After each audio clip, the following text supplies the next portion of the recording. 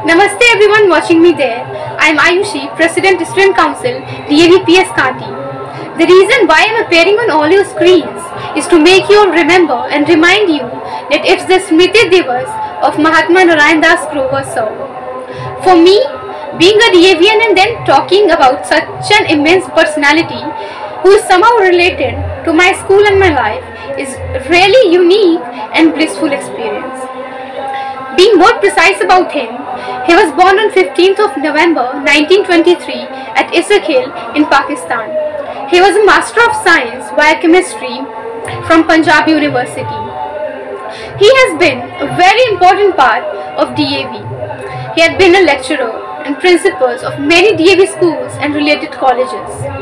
He adopted a lifetime membership of DAV Society, which was the rarest contribution given to the RS Samaj in 1957. He also served as Vice President of DAV CMC, Delhi.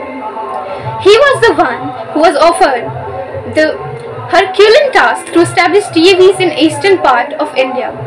And no doubt, being honest to his work and his task, he provided 200 DAVs institutions running there.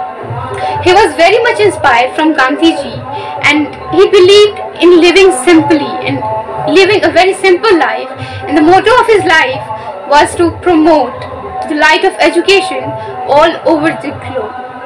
And the schools that he made are very well visible and running all over the India.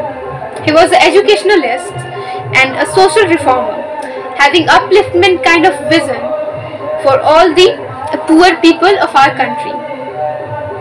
And he had a very good kind of view for women empowerment too. He believed in promoting education, especially in tribal regions of our country where women are kind of deprived and aren't allowed to go further and feel what potential life actually means. So he had done a lot for us, and this is something that we must not forget.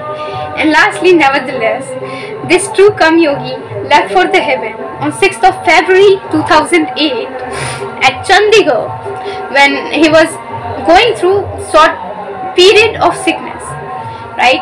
So this was all about him, and here is a very little and kind of very huge itself request for all you viewers, especially all you DAVians, to keep silence for quite a minute or maybe 2 minutes, like the way you used to do when schools were open and we used to be present in prayer hall.